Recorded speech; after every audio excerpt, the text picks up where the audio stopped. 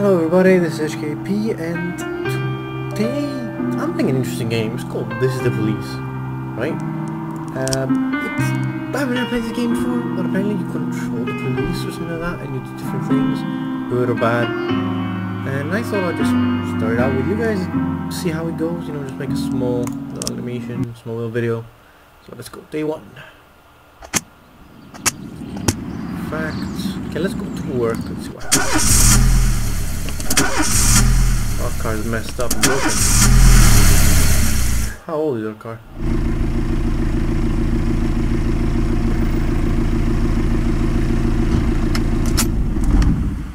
When I was a kid, my father sometimes told me at bedtime that if I closed my eyes and didn't open them for a long time, all the demons would blow away. Yesterday I turned 60, but I still take his advice. Not because I'm sentimental or want to keep the memory of my father alive. I just can't think of a better solution. To get away from all the demons that haunt Freeburg, I'd need to wear a blindfold 24/7. Plus, it's a good idea to act blind when talking to reporters. At least that's what my colleagues say. They're afraid of press conferences. But for me, it's more like a confessional. No matter what lies you tell, you're privately thinking the honest answers. It helps me remember who I am. The fact that I'll be reading all about it in the papers tomorrow is a small price to pay. Call it penance for the preacher.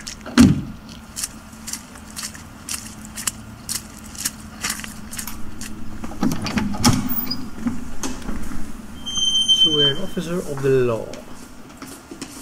This is the first time I'm afraid of those answers my mind has given me. Not because I'm mad I'm losing my job. Though it's true, I'm mad as hell. Not because I subconsciously blame everyone else. Though I damn sure do blame them. And don't even ask me what my next move is. I can't imagine. But even that doesn't scare me. The worst thing is, I know I'm gonna have to do something. I'll be damned if I know how far I'll go. I may have a lot of vices, but predictability isn't one of them.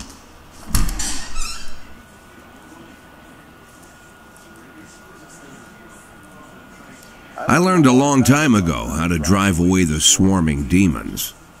But what do you do when they're trying to rip your soul from your skin? Shutting my eyes tight as I can. The best solution remains the same: play blind.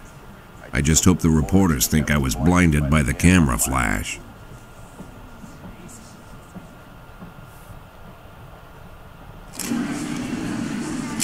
Good morning.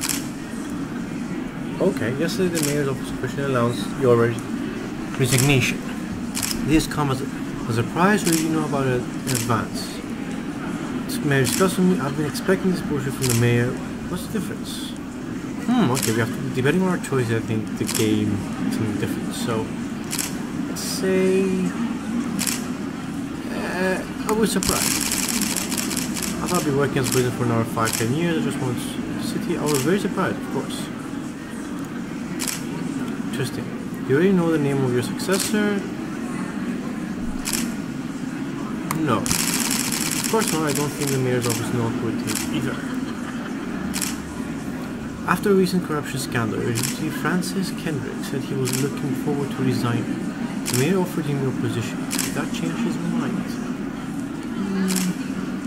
Perhaps. I'll say no. He made up his mind to leave. I don't see anything affecting that decision. Although Kendrick was accredited, I can't spell that right, guys. Many still believe that the police are cooperating with the mafia. Oh, do you have anything to say about this? If it helps police, no comment. I don't know. I've never worked with the mafia, but I can't speak for every man and woman in the department. I can't follow employees around the clock. Do you think a personal relationship with the mayor could be the reason behind your retirement? Possibly.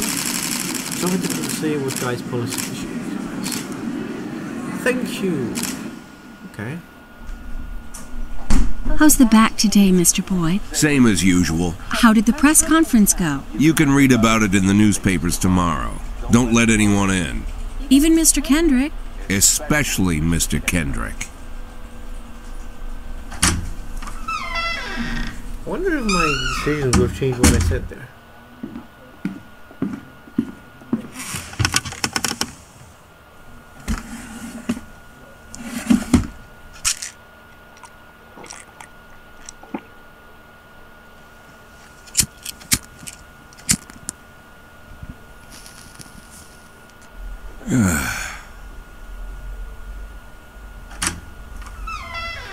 As soon as I heard the door creak, I knew what face I'd see. When I tell Emma not to let anyone in, there's only one man it could be. Rude, arrogant, no warning. That's Mayor Rogers in a nutshell. White summer shoes, white socks, white shorts, white polo shirt, and the white smile of a hungry shark. Mayor Rogers enters every room like he owns the place. Even the floorboards under his feet sound like they're creaking an apology. He never shied away from the odd corruption scheme. It's like the devil walks behind him. In the movies, the villains controlling the city play golf with the judges. Rogers plays tennis with them instead. That's about the only difference. Jack, I was hoping to catch you after the press conference. You ran away so quick. There's no smoking at City Hall. No reason for me to hang around. Well, this morning I signed a ban on smoking in all public buildings. Soon you won't be able to smoke here either. Soon enough I won't be here at all. That's what I wanted to talk to you about. The people of this city like you, Jack. The police chief of all people. Don't betray that, Jack. Don't get wrapped up in any schemes. Sit nice and quiet for the next 180 days, and you'll be remembered as a hero. That's the only thing that you still have left. Be the hero. Then how am I supposed to scrape together a retirement fund? You had a million chances to secure a luxury pension, one that even I would have envied, although I've never set aside any money for myself. I'm not planning to retire anytime soon.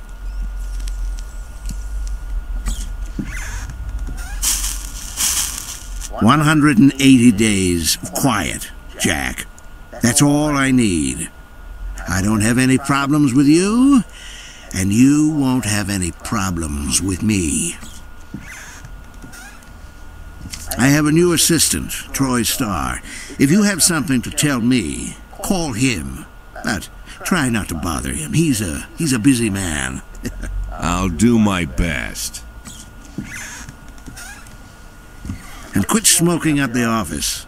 One of my friends will be using it soon.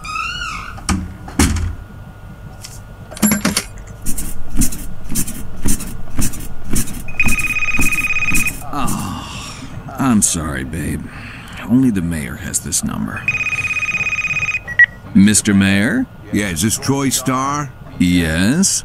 Go fuck yourself, Troy Starr.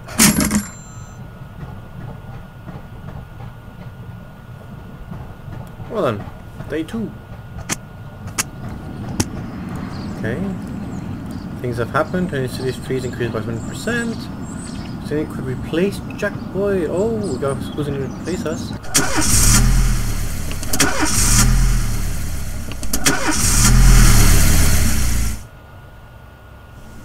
Cops don't use the police station cafeteria anymore. There's some kind of stigma against sitting shoulder to shoulder with your partners. Everybody just takes snacks from the machines or grabs a meal and hammers it down in the corner like a vulture on a corpse. The main thing? Don't look into anyone's eyes. Could be construed as an invitation to sit together. The only people eaten here are ghosts.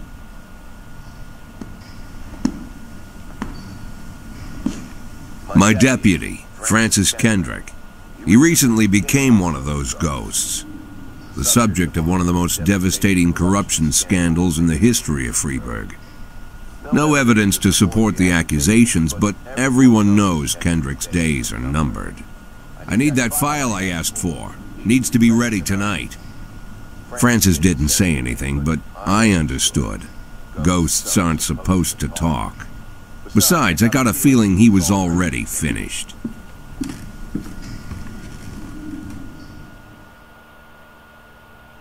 Okay, we'd like to receive tips about how the game works. Show me what you've got. Let's see. Okay. Prepare PD organize upcoming work assignments to shifts for today and tomorrow. Every shift officer responds to crime in progress, and detectives continue investigations.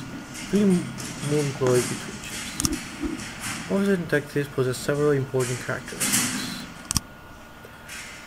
Version shows our offensive level, which is this number here, for around 50 is considered average. Any policeman who falls short of this mark is not entirely reliable, while those who present is considerably higher than average are safe bet, even in the pinch. Okay, I got that. That's energy. It shows how we get tired, so on. And your employees don't tell you everything. Some additional characters are hidden from view. For instance, some cops are lazy and will come up with reasons they can think to take the day off. I would like to drink too much. You can only guess about these things, but you should be able to draw your own conclusion based on the behavior of the employees. Okay. So we got this guy. Okay, so let's start the game. Ooh, interesting. We got a swap number over here.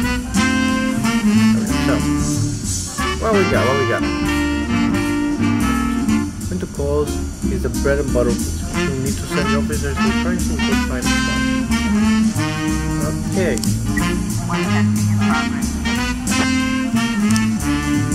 Okay, so please tell me how difficult that is. My key is to check how many units you are allowed to send. The more units you can send, the more safe they are. Particularly risky missions to give you the option of sending swap, but they must be completed by this point. So, the number of slots is not the only thing that is available information.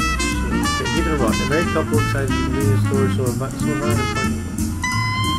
Digging for a trash can, jumps out to help, but once he saw it take a bump, goes back to the van and quickly drove away. So we're gonna need you guys, and you're very low, we don't expect you to be there. There. You guys are doing fine. Oh, there you are. Look at them go. What we got? The theater manager support. Thing is, we can't put these guys because they're not reliable whatsoever, but gotta sort of put them so. For one of you, hopefully something will be fine. There we go. Okay, we're almost there. Oh, nice, we have a rank. Ooh, it's windy. Okay, they have a rank. Okay, reports. When everything goes well, the police capture criminals on the way. Criminals in the way die, but two ways sometimes criminals might escape just like and dead corpse, the cop will hurt the poster, and dead civilians following the mayor even more. Okay, so what happened here? Report officers are armed. Hey, that's trustworthy. I like that. Now I have to come back. Let's see what there's a fight going on here. Then captured, unharmed, civilians unharmed, perfect.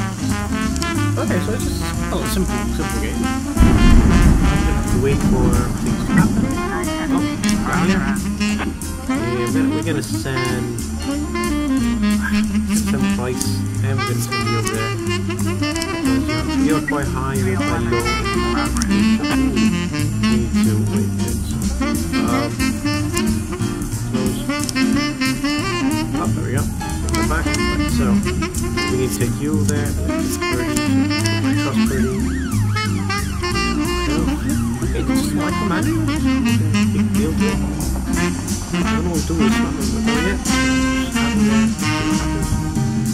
Price is an issue. Ooh, okay. There we go. They're trustworthy-ish. See if it's more reports.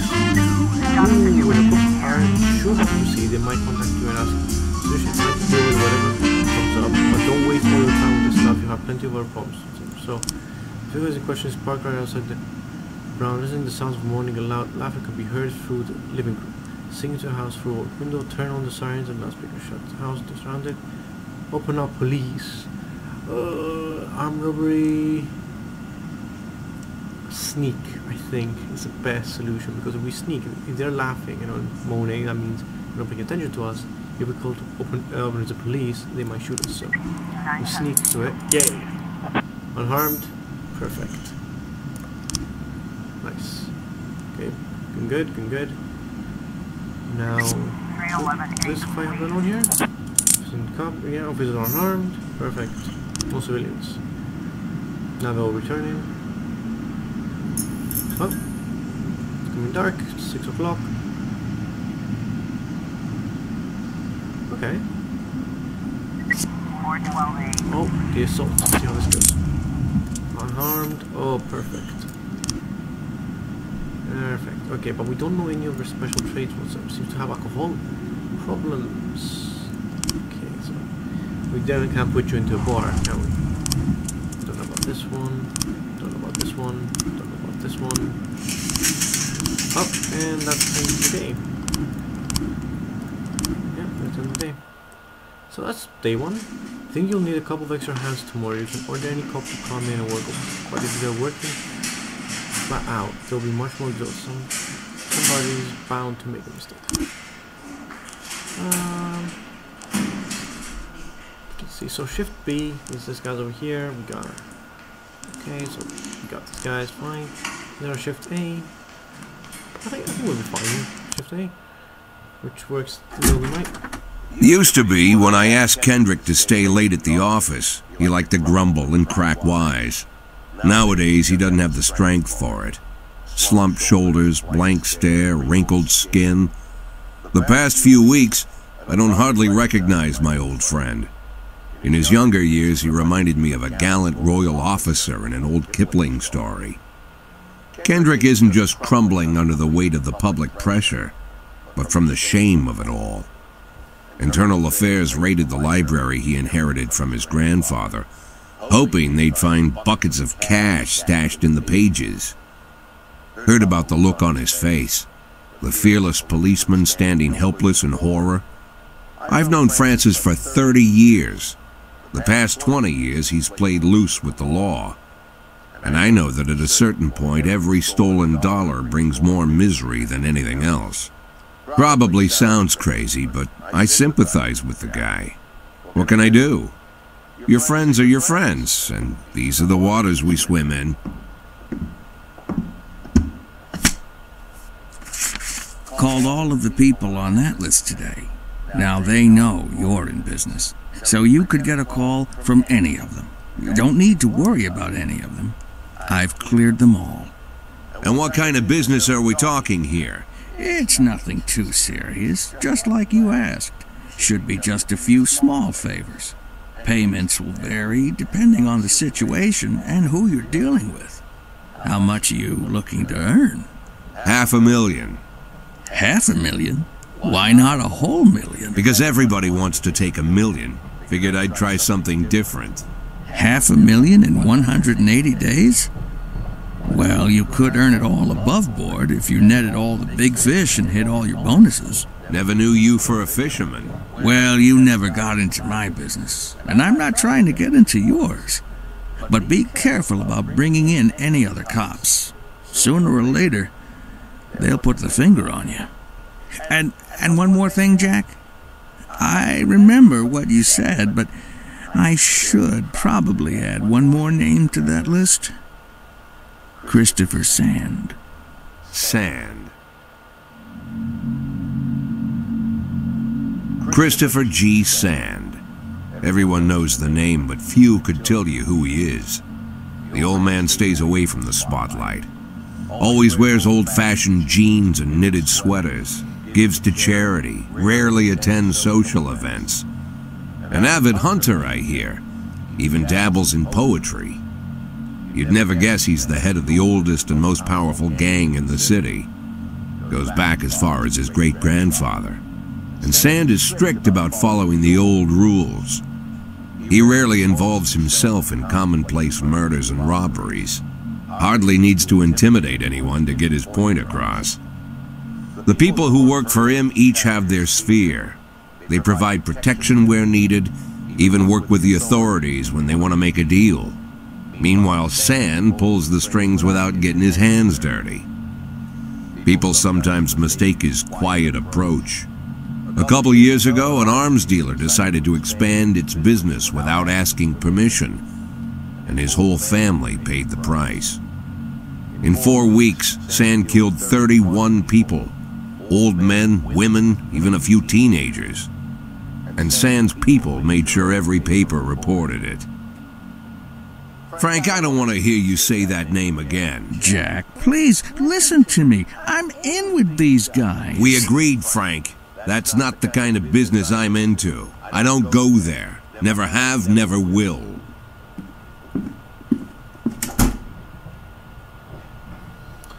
Okay, this is quite interesting. Yeah, like I said, in a small video, I'm gonna see what kind of game this is. I am not gonna carry on from this. I'm gonna stop it here, go to the checkpoint. I'm just gonna see, you know. Well, it's been quite interesting game, so I'll progress it slowly, because it's a story-based game. So, thank you for watching, guys, and you tell me if you want to actually see the rest of this, to tell me, and I will do it for you. Thank you very much.